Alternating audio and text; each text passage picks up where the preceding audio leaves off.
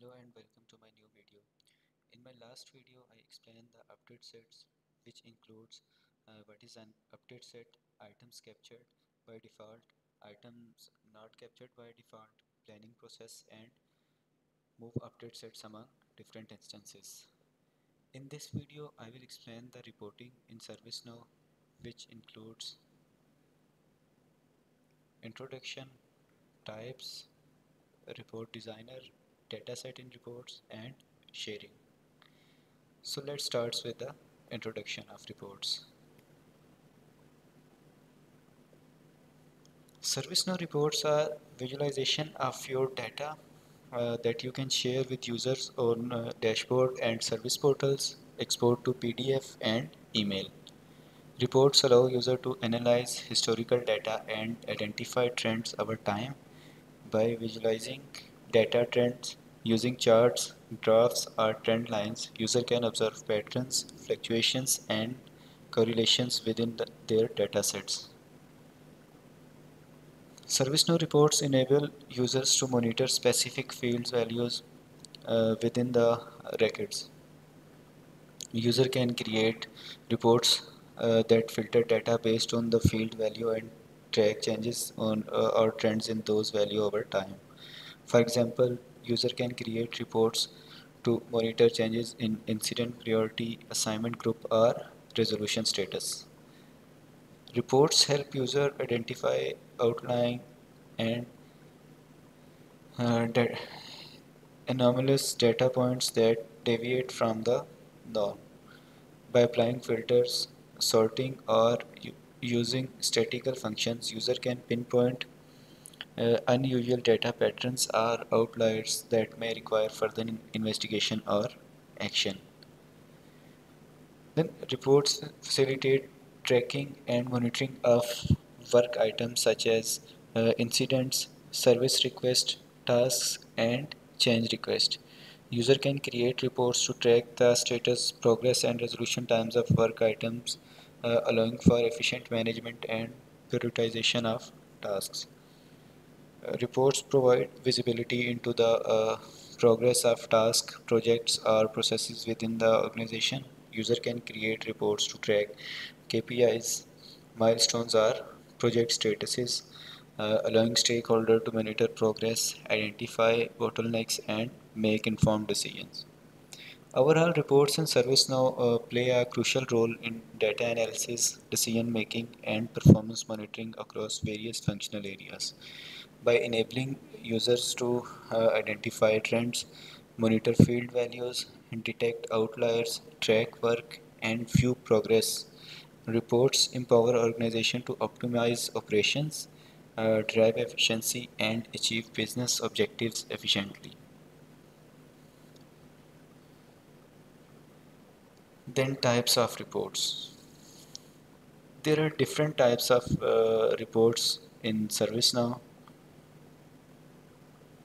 like bars, pies and donuts, time series, multi-dimensional reports, scores, and others. So bar reports. Bar reports enable you to compare scores across data dimensions. Then pies and donuts reports visualize the relationship between the parts and the whole of the dataset using shape such as pie. Then time series report visualize data over time. In addition to data from within your instance and imported data source, you can also use metric based data in time series report. Then multi-dimensional reports visualize data across dimensions in a single table or graph. Then scores visualize single data points either across ranges or as a single value. Then the statistical reports visualize data with statistical values such as medians and means. Then there are other reports which include calendars, maps, and lists. You can also use natural language query inside report designer to generate a report. Simply write a question into the natural language query field, and the report designer generates a report of an appropriate type.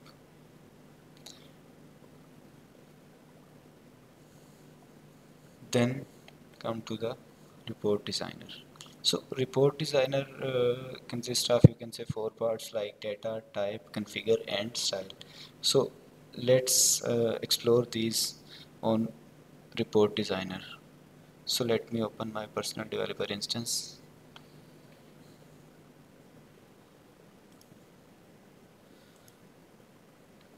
So for reporting, we type report in navigator, and under reports, this is the module for create new report. Then this is the report designer, which consists of, you can say, four parts like data, type, configure, and style. So let's start with the data.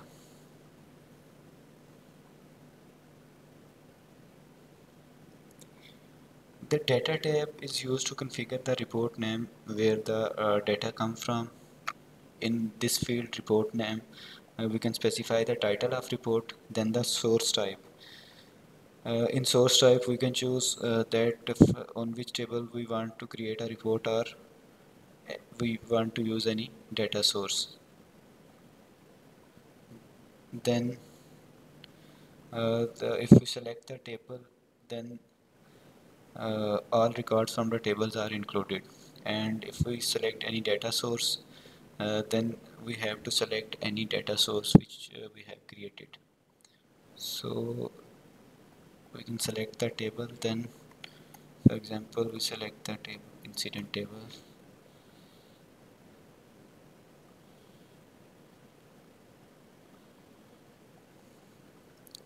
So this is the data tab, which contain report name, source type, and table. Then type.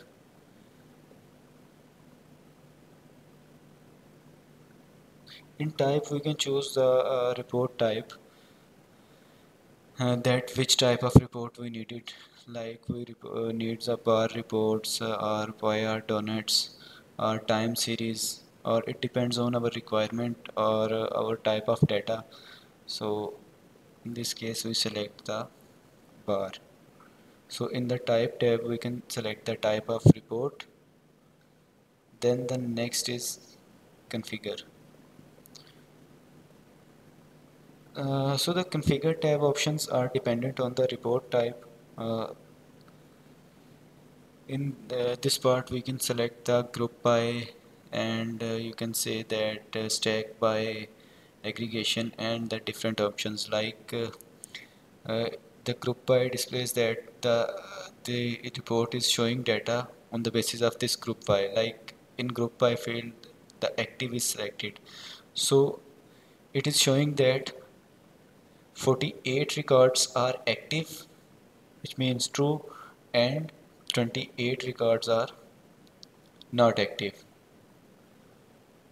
So if we change the group by, like if we select, you can see that assignment group. So then click on the run. Then now it's showing the records on the basis of assignment group. Like these 35 records are not assigned to any assignment groups.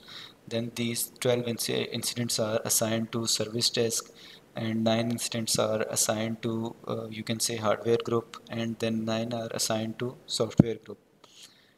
So in this way group by works. Then the stack, if we select the stack like active, then if we click on the run, then the stack shows in this way. Like these are total, you can say that 35 records, in which it shows that 25 are active and 7 are not active.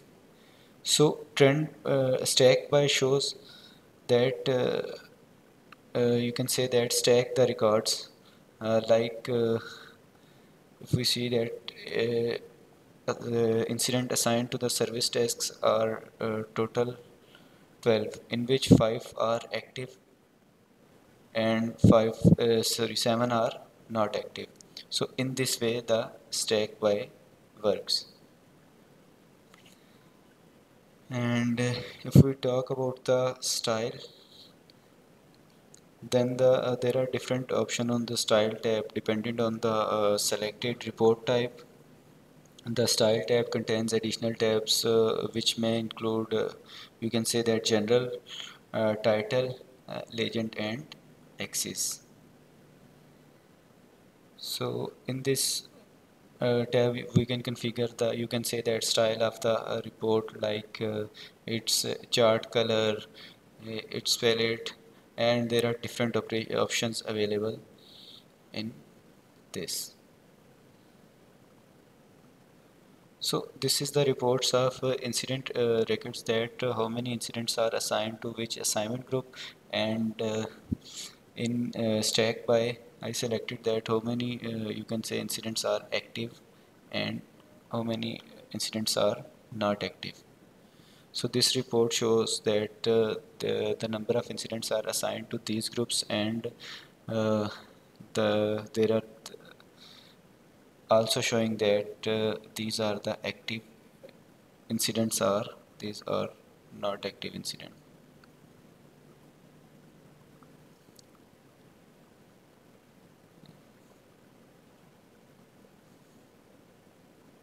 Then the next is data sets in reports.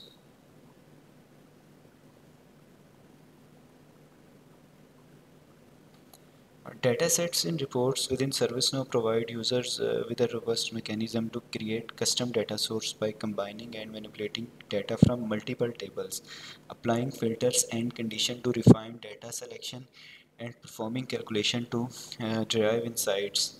By leveraging datasets, a user can merge related data, apply filter criteria based on specific requirement, and perform calculation to generate meaningful metrics and analytics. This flexibility enables users to tailor reports to their unique needs, facilitating comprehensive data analysis and visualization to support informed decision making and drive organizational success. You can create reports that use datasets from up to 5 tables in a single report. Uh, the following report types support multiple datasets like bar, horizontal bar, column, line, step line, area, and spline. Multiple group bys are not supported on multiple dataset. While using multiple dataset, the report legend is always displayed. So this is about the dataset. Now the next is sharing. So these are the options which are available on the report. So let's explore this option on the personal developer instance. So this is the report which I just created. It is a simple report. So first we save it. The report is saved now. This is the sharing button which contains share, schedule, add to dashboard and export to PDF. If you click on the share, then this show the sharing setting of this report. Like this report is visible to me or it is visible to everyone. You can also select any role and then group or user. But you can also select any group or user, any specific user which can access this report. And the next is schedule. We can also schedule the report by clicking on this schedule button. Then the next is add to dashboard. If we have any dashboard and we want to display this report on dashboard, then we simply select this option add to dashboard and then selects the dashboard like this way. This is the list of dashboards. From here we can select the dashboard on which we want to display this report and then the tab of the dashboard. So this is used to add the report on the dashboard, then export to PDF. So from this option we can export our report in the form of PDF. So these all are the options in the sharing tab.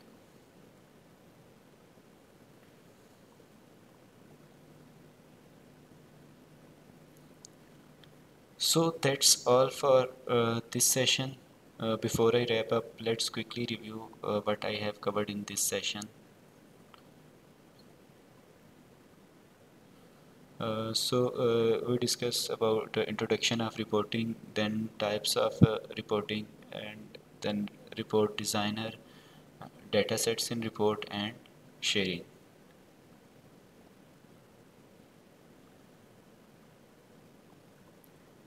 So this is all about the reports. So in my upcoming video, I will cover the dashboard. That's all for now. Thank you.